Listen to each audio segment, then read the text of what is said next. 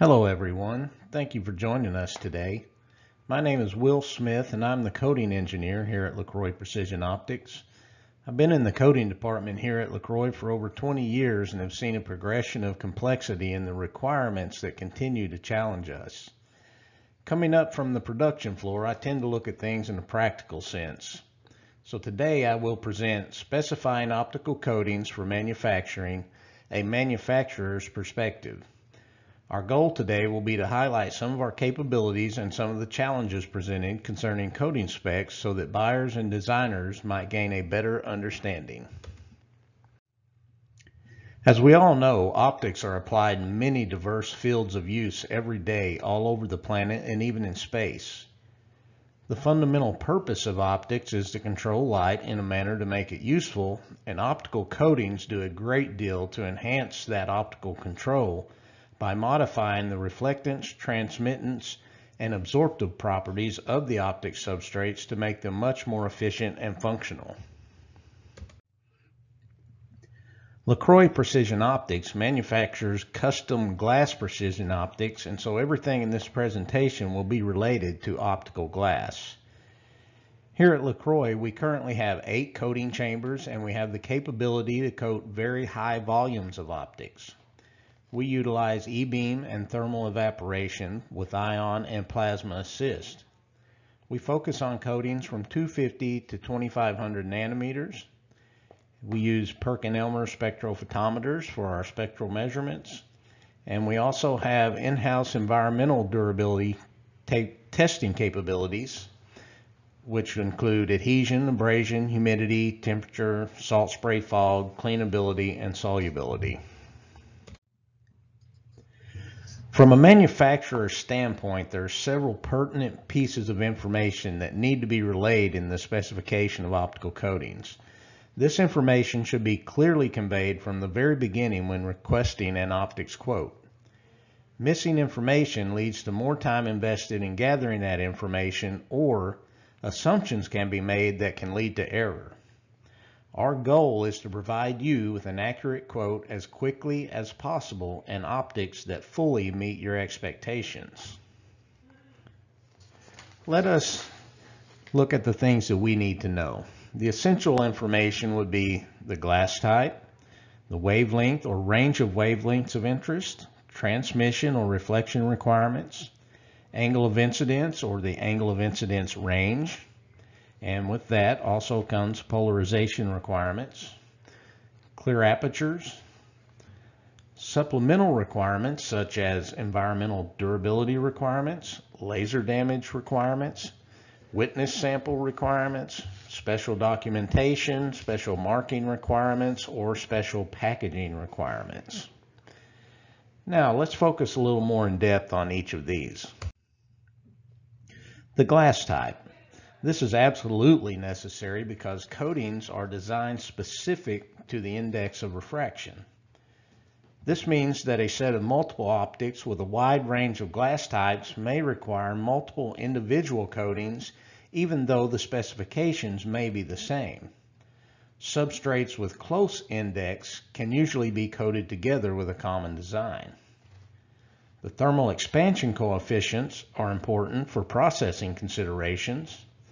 A lot of our coating processes are high temperature processes, and therefore great care must be taken during heating and cooling of these glasses to prevent thermal shock that can result in fracturing. The chemical properties are important. A lot of optical glasses have poor chemical properties relating to humidity, water, acid, or alkali resistance. These glasses have a high potential for staining. These demand great care and special considerations in processing, achieving clean surfaces for coating being the primary example. These poor chemical properties will limit the use of ultrasonic cleaning prior to coating, which puts a larger demand for manual cleaning. Also, the internal transmittance values can become a consideration.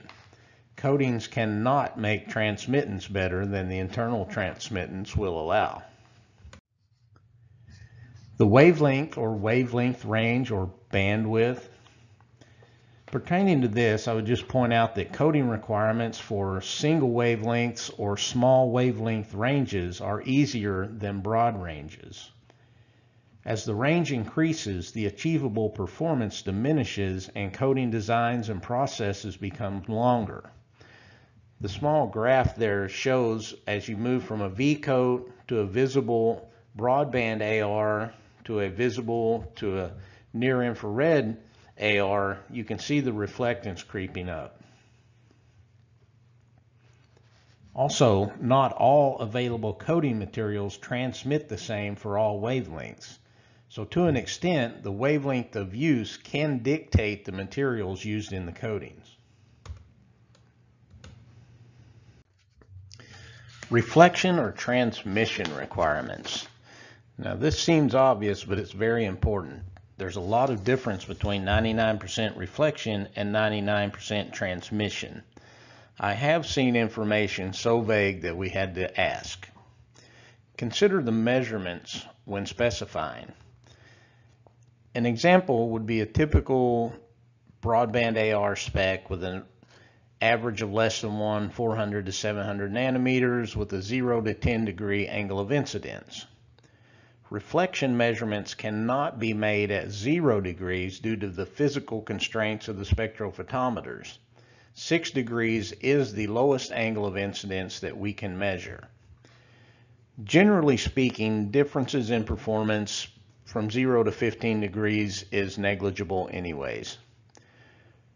For optics coated on one side only, such as achromat elements, high transmission values cannot be measured due to uncoated surface reflection losses. These should be specified in reflection to allow for straightforward measurements. Very high or very low reflection values can be challenging to obtain accurately, and specialized measurements such as laser ring down may be required for demanding applications. Angle of incidence or range of angle of incidence. The optical coating performance shifts towards shorter wavelengths as the angle of incidence is increased. Specifications requiring a large range for this can be challenging. Broader bandwidth designs must be used to aid in covering the larger range for angle of incidence. As the angle of incidence increases, the achievable performance diminishes and coating designs and processes become longer. As you can see in the graph depicted there, you can see how the reflection is climbing as you go from 0 to 30 to 45 degree angle of incidence. Polarization is especially important as angle of incidence increases. The reflection of S&P polarization separates as it is increased, and S-pole will generally always have a higher reflectance than P-pole. Special design and coating material considerations can be used that combat these challenges, but there are limitations.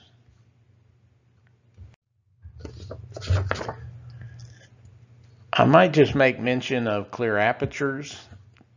Clear apertures that are full or near full do not allow for fixturing of optics for coating.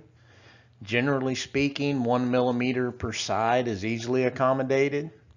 Tighter apertures and optic configurations may need special considerations. Next would be laser damage requirements. This is critical to know in the beginning because design, material, and processing considerations are important for laser damage. It should be made clear if laser damage testing is a requirement. This is an outside operation with additional costs associated. There are two common tests that we offer. One, laser damage certification. This is a qualification test, and the optic is laser damage tested to a specified power level. Number two would be laser damage threshold. This is a quantification test. The power levels are increased incrementally until damage is observed to find the threshold level. Environmental durability requirements. These are usually specified per standard mil specs or ISO standards. most common being MIL PRF 13830B for single layer mag fluoride films, MIL C 48497 or ISO 9211-3 for multi-layer coatings, MIL M 13508C for metallized mirrors.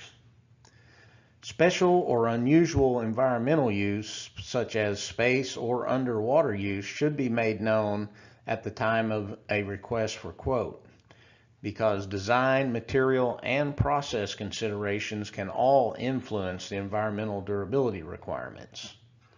Also, it should be made clear if actual testing is required for each batch. LaCroix has developed an internal testing procedure that covers all of our coatings. Testing is performed on a regular basis to ensure our coating systems and processes are robust. Every batch is subjected to abrasion and adhesion testing as a normal procedure.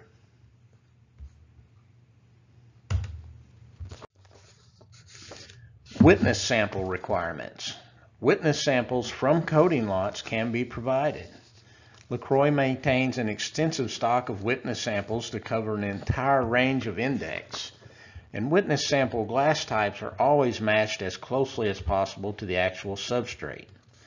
Actual glass samples can also be provided upon request. Just keep in mind that this is essentially purchasing an additional optic due to the fact that we have to purchase the raw material and process those witness samples. In my opinion, it's rarely valuable to have the actual glass samples. The next items I'd like to mention do not necessarily pertain to the coating itself, but they do tend to become the responsibilities of the coating department, with coating being at the end of the manufacturing process. These things can tend to be very labor intensive, so to be fair to the customer and ourselves, we really need to know these requirements on the front end so that we can cost and plan accordingly. These things would be special documentation, such as electronic, tabulated, or PDF documents, special marking requirements, like identifying dots, arrows, laser engraving, special packaging requirements, like PETG, membrane packaging, or anti-static vacuum sealing. These are all things we can do, but are not standard. Additional time and cost associated and should be reflected in the quoting.